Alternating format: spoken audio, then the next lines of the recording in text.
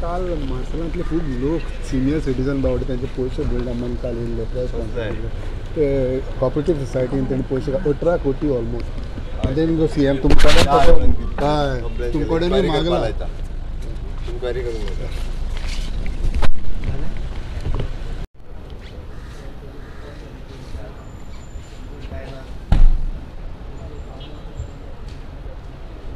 Budget ते हे वर्साचे न्ही 2047चे बरो पिरियड दिला रे. Basically it is a complete this of over confidence. Election इयराक हे ना सॉप्स बिप्स म्हणते काय ना. We have already one the election. Will come back in July. First time they put passed a vote on account just like what we do here. So I think they are very overconfident of their victory. And they are planning till 2047. So people have to adjust to that. There's not much in it for the common man.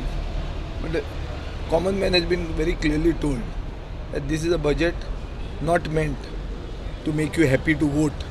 This is a budget meant to prepare us for 2047.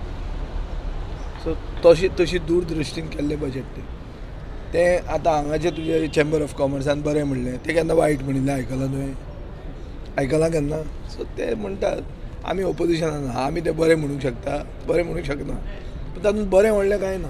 तें आसा तशें last टायमाचें copy paste.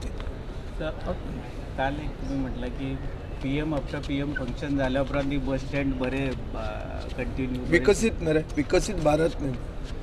Bus stand जर गोरवांचो गोठो कसो आहा आनी दिगंबर कामत इतल्या वर्सां तो घेवन जगता जाल्यार विकसीत भारताचो तो हे सिंबॉल जावंक शकना. विकसीत भारताचो सिंबॉल विकसीत जावंक जाय म्हणजे डिवेलप जावंक जाय म्हणून प्रायम मिनिस्टरान येवची आनी ताजे मागीर तो बस स्टँड डिवेलप जावचो. तो हांव डिमांड करतलो हांगा in the house also. I don't know. My job is to demand. I am not in the ruling. Although you all may wish that I should be there, but I am.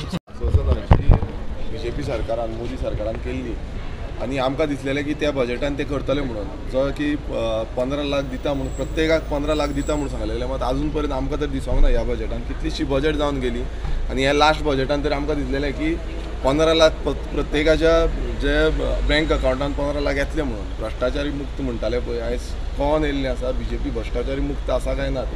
तशेंच 100 smart city करता म्हणून सांगलें. आयज एकूय सारकें आमकां 100 smart city. आयज आमची गोंयची स्मार्ट सिटी पळयल्या तुमी कितें हालत जाल्या ती अजून पर्यंत स्मार्ट सिटी जावंक ना.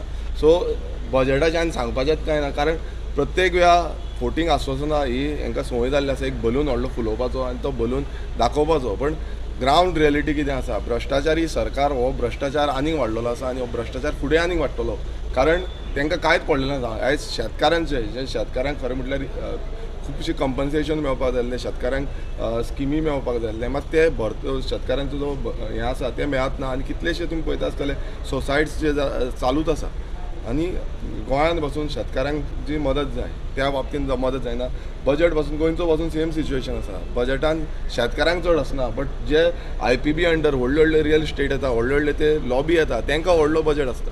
तुमकां दिसतलो आतां परत IPB कितलो बजेट आसतलो तो. आतां आमकां गोंयचे जे सामान्य शेतकार आसता तांकां बजेट सामको कमी आसता आनी ताका लागून ते टायम टू टायम डिलिव्हरी जायना.